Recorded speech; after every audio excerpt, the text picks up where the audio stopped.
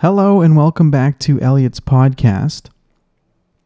This week, I don't think I'll be playing any music. That could always change when I get around to the edit, but I really highly doubt that. I was away earlier in the week, so it's been a bit of work to just get back to equilibrium, but I am happy to be doing my podcast. So that is great, and I have some topics on my sticky note that we'll go over today. So a lot of this is, in context to me playing music and staying with it and staying with everything I'm looking to do. Oh, that was, I don't know if you heard that. The dishwasher just finished, which is good because it was kind of rumbling in the background.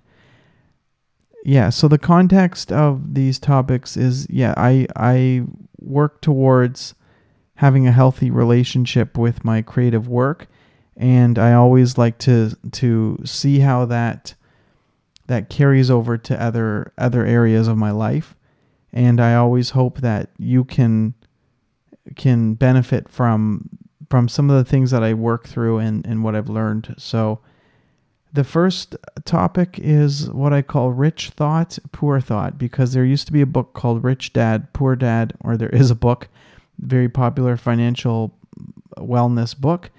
And I sort of realized, some point this year that there are thoughts that make you poor in terms of your quality of life. And then there are thoughts that make your life rich. And so and it probably does trickle down to actual financially wealth or not.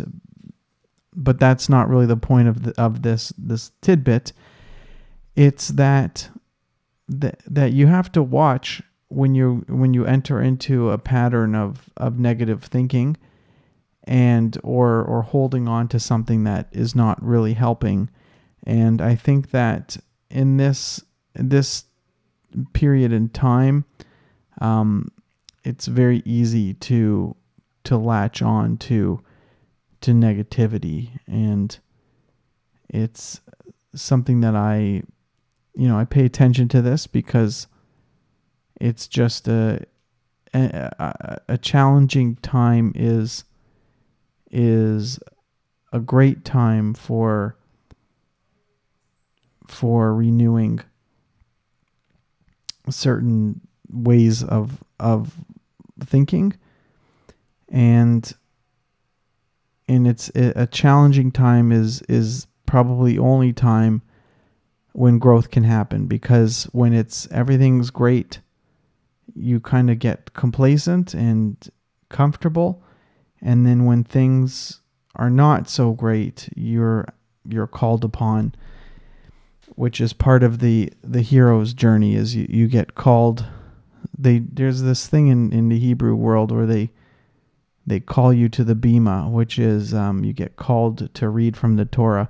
And I love that expression because you kind of get, when things are turning around, and it happened really quickly with, I remember inflation stories 6 to 8 months ago. There was a story about the founder of Arizona iced tea, and they were famous for having like a price on the can. And there was a story about how he won't change that price even with inflation, because he stands by like kind of the little guy. It was sort of that story, but I don't know if they still have stuck by that. I was just in the States last week, and prices for lunch alone were like really high. And I was explained to me that, well, because I was in Colorado, which is where a lot of people want to go. Like a lot of people, I think, left stuffy cities and they wanted to be in these kind of smaller towns, kind of fitness towns, I call them. And so the prices were like really high. And my point about all this is that inflation and changes in the economy, they were ready to happen for like a long time, and then they kind of just they set into place. So that's just one potential area, but it creates stress a lot, like in a way that's very in people send stress around to each other, and when you enter into a challenging time, it's a lot of stuff comes up. And in the pandemic itself was very similar too, in terms of the first year was challenging financially for many people, and then but more so it was socially challenging. And so there was a similar effect of being thrown into a difficult situation. And so I've kind of, I think when you combine a lot of these different factors, and that it's been a bumpy ride, I would say that I think you might want to think about my idea of rich thought and poor thought, and start to know when you have a poor thought that's come up. And you, as I said, it's usually a pattern, and it's a loop of thoughts. It's like if you know much about music, there's these things called tape loops, which were the original looper machines. You could make a tape loop by recording something onto a tape, like even on a cassette tape, and you could cut the tape and glue it together, and then the cassette will play a loop. And that's what happens once you get onto one.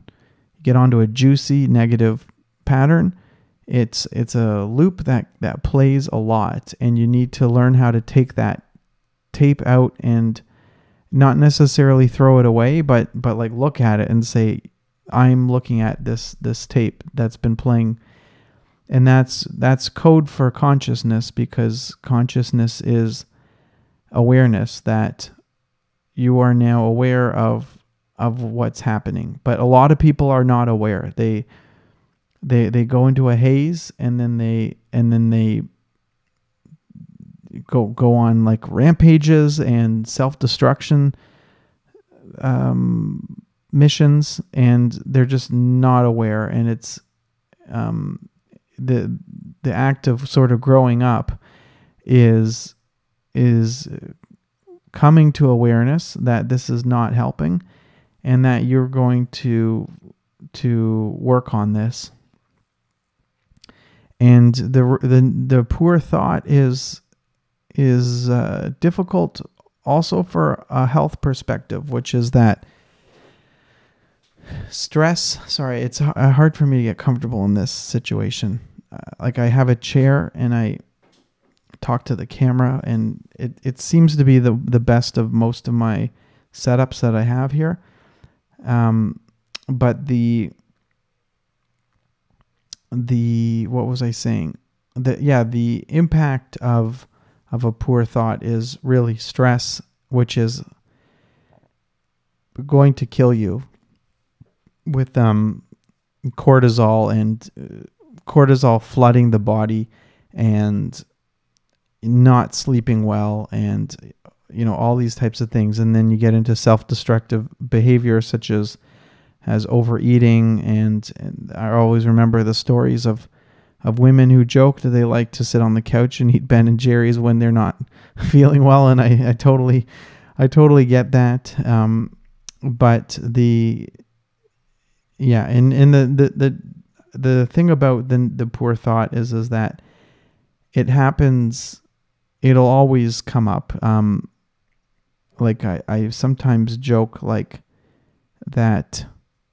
If I wasn't worrying about one thing, there's another thing that's going to take over that sense of worry. And it is sort of the byproduct of the way we are and the way our minds are shaped, is it usually does have some kind of crisis to worry about. But I just thought it might be helpful for you to know, like, is one thought adding to my life, making it more fulfilling, tapping into what it means to be alive? And is it doing the opposite, which is not making me alive at all? And as I said, stress and all that is killing you. Some stress is good, but a lot of it, you probably know for yourself, is not helping. Another linked idea to this that I sometimes tap into lately is the thought of that everything is in its perfect form and in its perfect way.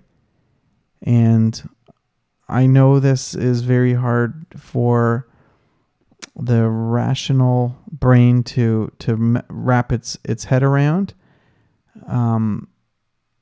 but it is quite motivating. And I say the rational brain because someone might say, well, how can you say that, all the injustice in the world and everything that's happening around the world is fair, and everything is in its, how can you say everything is in its perfect form when a planet is like literally melting? And that's not really what I mean by this. You can't take what I'm saying and then start layering on things that are not in your immediate sphere. This is really related to being in your immediate sphere. And so you have to take everything that's in your life and you have to take responsibility for it. And that's what I mean by everything is in its perfect space. If I created the situations that we find ourselves in, and that's very empowering to say that it's happened for good reasons, and I own it, and I take ownership of this. And a lot of people do not do that. They think everything's unfair, that they're entitled to more things, that why does this person get to prance around on Instagram and look popular, and meanwhile no one likes me? Why does that person have a sports car? Everything is in its perfect way, and it's if I were to make it like personal or something, I would say that, like, for me, everything is a byproduct of work that I've done and haven't done. And so I'm quite proud of a lot of the things I've been able to accomplish. For starters, like this podcast has been great feat that I'm able to show up and do this. And it's very hard for me to miss an episode now. It's a way of life for me, even though it can be quite challenging to sit down and do it. But if there was things that I'm not happy with, or I'm disappointed with how some things have turned out in other ways, like let's say I went on a tangent where I decided that my music career was not at the place where I think it should be for my age. And I don't go there very often. But if I was inspired enough to go on such a rampage, I think the best way to handle it is to really say that it is fair. It is the way. And that is both, I think, Stoic philosophy and also Taoist philosophy, to just accept that this is the I keep repeating it, the way, because that is Taoism does definitely talk about the way, and what it enables you to do is, like, when you start to think this way is you don't fixate on some grandiose idea of a music career that never materialized. You sit with it, you live it, and you start to simply love it. And it is quite a phenomenon that people, they yearn for something, and then when they have it, they're disappointed. And that's why you can't live your life in this way where it's like complete dissatisfaction with the way, the present moment, the present unfolding of the cards, and continually living in some other life that does not exist. So I will leave you on that one to sort of numerate or meditate on that idea, so that you're not always in some other state of mind that's dragging you down. And so when, let's say you are learning an instrument or something and you're kind of discouraged about your progress, you take a step back and you sort of just say, this is how it's meant to be right now. If you're not getting it in some form, then you have to start to tackle it in a different form. And I've done that a few times.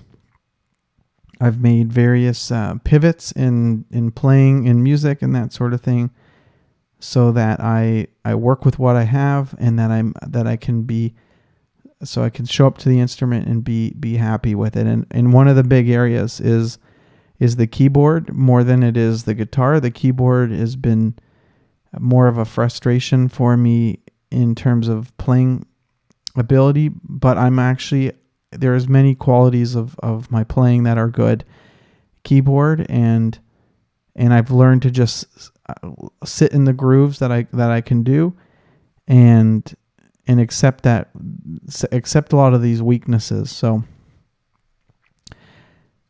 speaking of playing music, so I was re-listening to The Power of Habit by Charles Duhigg, and I'm listening to the audiobook. So I'm less than halfway through it, I think, but I picked this title because I think when I first heard that book, I actually read it when I first had it, and I remembered enjoying it, but I didn't build an identity around creative habits like I do now, and that I post different creative habits. And the interesting thing about this book that I will share with you, and how you can find some benefits from this book, is the idea of the cue and the reward. And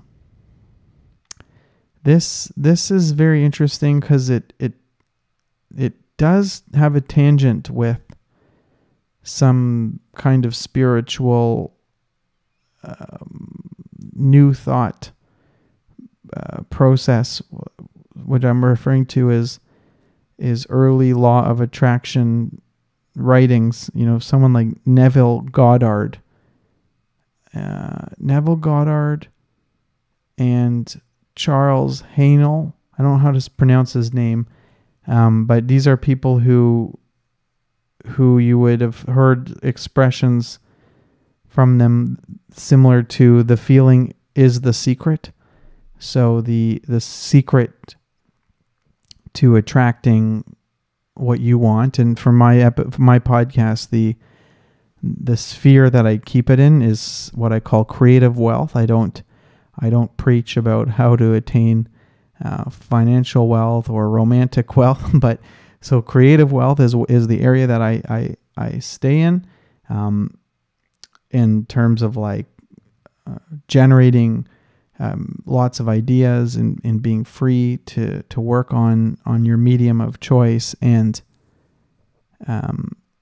so the these earlier thinkers would have said that the feeling is the secret, which would mean that tap into the feeling of what makes you alive, and work with that as a way of propelling you forward.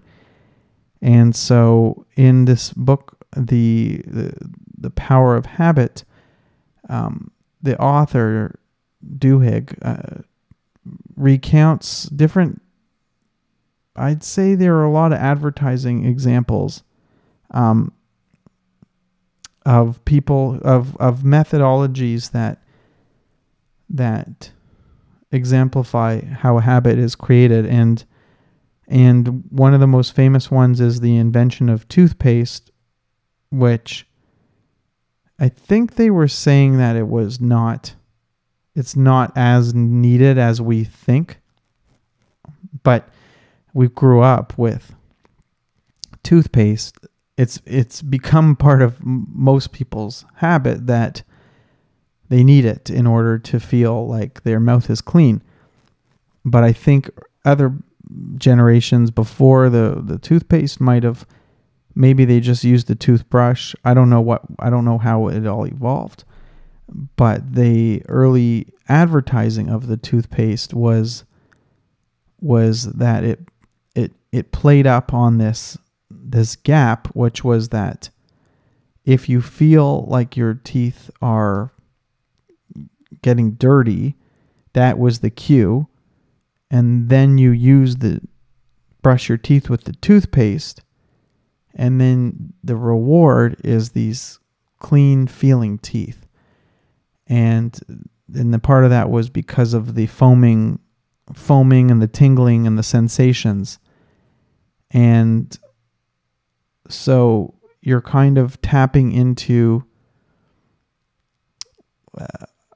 a known problem, and then you are creating a solution to it. And that's I think how a lot of corporate consumer packaged goods and that sort of thing, a lot of companies, they tap into this idea, and you can tap into it as well for your own purposes, and you can hijack all the learnings from these things for something that you might be more interested in. And so that, I would say, like, when I'm able to play a bit of music and practice music, get better at music, devote time to music, then I feel a lot better. I don't feel very well when I'm not. I go through phases of what you call writer's block, and I talk about this gap. I talk about it a lot on this podcast because it's my most interesting work that I think I do, is that it's in this area, is that, and it's similar for people, if you can't relate to it through music, if you think about the process of exercise and like what happens when you go through a funk where you don't do any exercise, and then you don't just come back to it. Like, you're really into it, and you're like, there's huge transformations happening. Your body is like fit, and that kind of trickles down to other areas. For me, it's similar with the music thing, and oftentimes the mind can make a bigger deal out of all this than it really needs to. And I would say the cue and reward system for this it's a little harder to do, and I'll tell you why these are harder. It's harder to make it more tangible, because the cue would be like when you walk in the door from work, or when you wake up and you finished a cup of coffee. Okay, then that's the cue to go over to your instrument and start playing. And then the reward is that you now feel amazing. But this also could be that you actually reward yourself. That's another layer of this. It's not just that you felt great, but that you gave yourself a scoop of ice cream. And that's how you would build the habit, is you would offer yourself a reward, very similar to how we operate training puppies, is something of this sort. Now, whether or not this is for you is up to you. I don't prescribe this type of thing for everyone, but it is an option to take advantage of, and it's building on a lot of innovation in terms of persuading people and creating collective habits. As I said, toothpaste, like the book also talks about Febreze. Febreze was a poor selling product when it first came out, but they were targeting the wrong people. They thought that people who just smelt bad would like Febreze. There was a story about a lady who dealt with skunks as part of like park control, animal control, and they thought she was the perfect customer, and it actually worked for her. But then they thought there would be like, okay, if the skunk lady likes Febreze, then maybe the smoker likes Febreze. But actually, a lot of people who are submersed in bad smells, they don't necessarily know that. So they had to tap into another market that was, by the way, I have said tap into a lot, but I like that phrase, tapping into things. But they hooked onto this market of sort of moms who, I think, I just remember Febreze commercials often. Yeah, the moms who have teenage boys who they can smell them, and then they realize that the Febreze, the habit that they could build on was the cue was that if you're cleaning up the house, that you could spray this on the extra at the end as some extra item, and the reward was that you had a fresh smelling home. So because sometimes cleaning up, you don't necessarily have that full reward of the fresh smelling home, but Febreze actually delivers that reward, and that's how Febreze could become and became part of the habits of certain demographics, and it that saved the product because the sales rate of it was so low that it was going to tank. So yeah, that's what I would one area that I recommend you think about is like what is the cue that you will build the habit around, and then you will you can kind of experiment with like was the reward itself worth it? And so an intrinsic reward could be like that you just were satisfied with how things were progressing in terms of your progress in music and or art or whatever you're doing, or in fitness. And then on top of it, there is the idea of the extrinsic reward, which would be like are people more into this thing? Like for example, one of the rewards for me, like playing a lot of music and taking it more seriously, is that if I sit down to play on camera, and I can share what I'm doing, and it's not about showing off, it's about sharing. Music and all art is a form of a gift, And it is a gift to show up and play that music. And if an extrinsic reward is that people might really enjoy and resonate with what you do. And it's not just about a like button. It's about creating connections with people and adding meaning to your life through this work. And that's where this really takes on a new thing, is that you build the habit of playing music and recording and trying to enjoy doing this. And you tap into the good vibes of what happens when you play and having a great session. And then you see how that radiates further and how it improves your life, or it, for some people it detracts from their life. That if you take up a sport or a thing and it's not working out, it's quite frustrating. And one of those is classic one is golf. It is many years of frustrating experiences and hitting golf balls into forests, and sometimes not even hitting the ball at all while people are watching you. And it's very tough learning curve.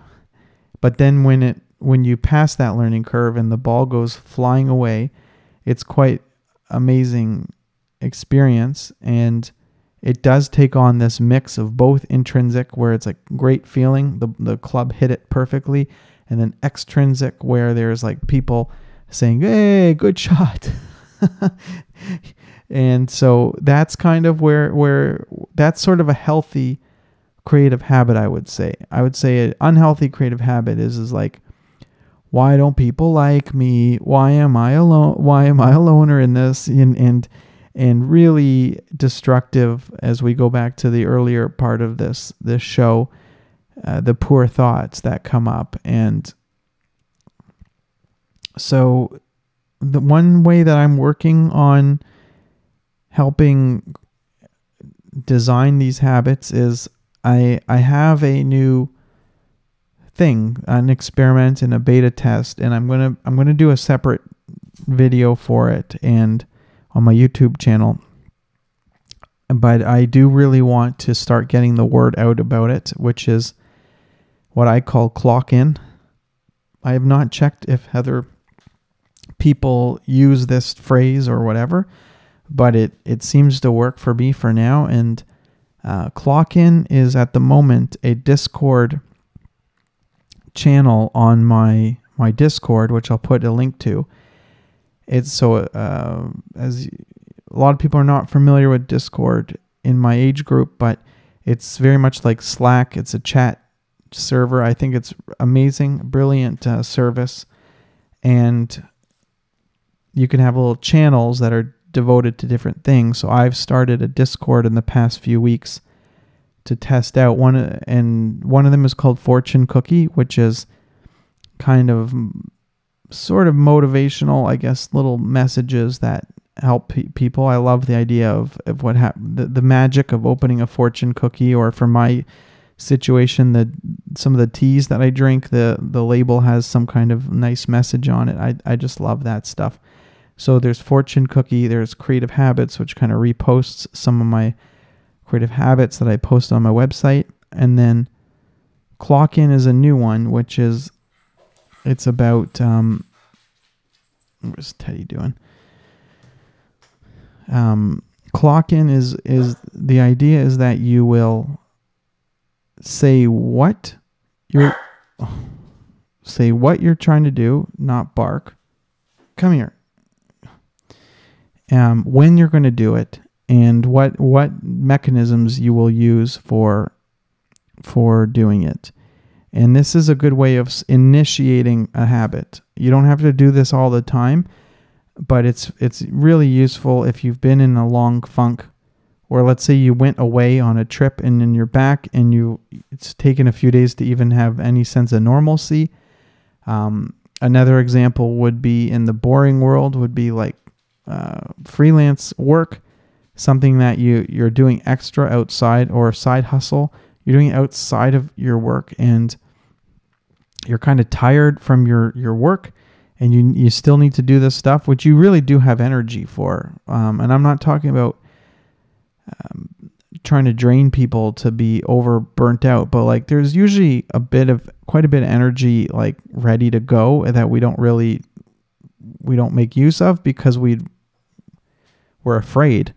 And so that's why, for me, I like to drink tea and coffee and write in my journal. And I do that kind of, some of it is healthy, but some of it is a form of fear. And other people watch a ton of TV and movies, which I totally respect, because so much great entertainment. I mean, I watched episode 1 of Squid Game last week. I thought that was really, really captivating media. I don't blame anyone for watching all this stuff, but clock in is a way to help if you don't want to do that and you want to do this. And so all you have to do is you post in the Discord, and then it's a form of like, I'll read it and I can acknowledge it. And then once someone's read it, like, I mean, you're on. way more accountable than writing it in your journal that you're going to do this thing on that time and that day, which is actually a good step too. If you don't want to participate in my idea, being able to just write it down for yourself and maybe sign like a fake contract that you will, at 8 p.m. on Tuesday night, you will spend an hour playing music. That's a good start. But I did an experiment just one time with my Discord channel, and I did a clock in, and I wrote down what I would do when I would do it, and then I paired it with another tool, which is called FocusMate, which is a service where you go on and you work with other people on video. They pairs you with a stranger, and that one, I mean, I've tried a few. There's another one called Cave Day, which I don't like as much because it was the schedule was different. There's a lot of these different flow clubs. There's a lot of them circling around now, but the FocusMate is the best because I could even go on in 15 minutes on a FocusMate for the purposes of editing my podcast. And then there would be another person there, and I have to spend the next either 30 minutes or hour doing it. So if you combine that with what I'm working on, which is clock in, and you just punch in what you're going to do, and then it might be helpful to, when you are going to do the thing, you can clock in on the thread that you've made. You can reply to yourself and say, I'm here to do this. You can also just reply after to say you did it and how it went. And that's what I'm trying to build, is some kind of community around helping people show up, because I think that's all. With G.I. Joe, they said knowing is half the battle. Well, for me, half the battle is turning on my instruments. So in that example, I just held down the power button on my keyboard, and you can see the keyboard is booting up. Then I would turn on the keyboard above it. I would turn on the mixer. I'd turn on the other mixer next to me, turn on the speakers if I want to hear things. But like that is how you show up, is that you turn things on, you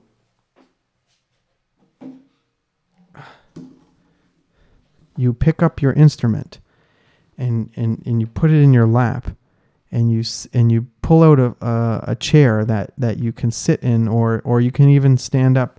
This is a nice guitar because it's lighter. If you get a light guitar, you can stand up and play it. Those are the key moments.